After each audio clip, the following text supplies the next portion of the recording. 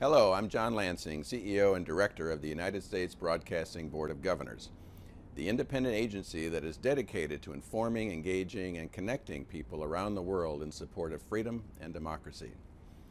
We work hard every day around the world to ensure citizens have access to reliable and uncensored news and information through our 5 global networks: Voice of America, Radio Free Europe, Radio Liberty, Radio Free Asia, Middle East Broadcasting Network, and the Office of Cuba Broadcasting.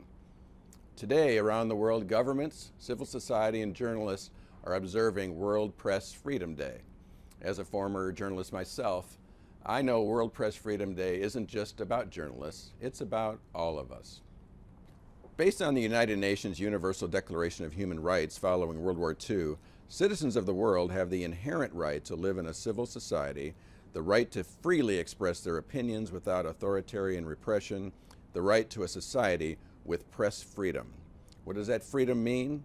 Freedom to challenge authority, freedom to build societies around truth and perspective and context, freedom to hear and respect differing opinions, freedom to understand their world and be informed enough to change things for the better. This is what our journalists do. Every day they risk harassment, imprisonment, and even their lives to bring people the truth. Right now, BBG journalists are unlawfully jailed for the crime of telling the truth. In Azerbaijan, RFE-RL contributor Khadija Ismailova sits in jail on trumped-up charges because of her reporting exposing government corruption.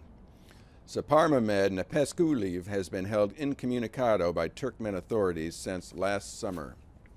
In Vietnam, Radio Free Asia contributor Nguyen Nhac Ya has been sentenced to 4 years for his reporting.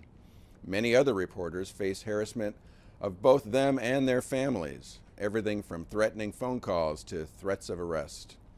Today, I want to salute the brave men and women who make great sacrifices to report the news, and I call for the immediate release of Khadija, Saparmehmed, and Nguyen Nhac. They are reporters, not criminals. And we stand with them, and we will continue to stand with them until they're free. So on this day that we celebrate World Press Freedom, we salute the journalists of the BBG around the world and journalists everywhere, and we thank them for their dedication to the truth, and their bravery in fulfilling that noble mission.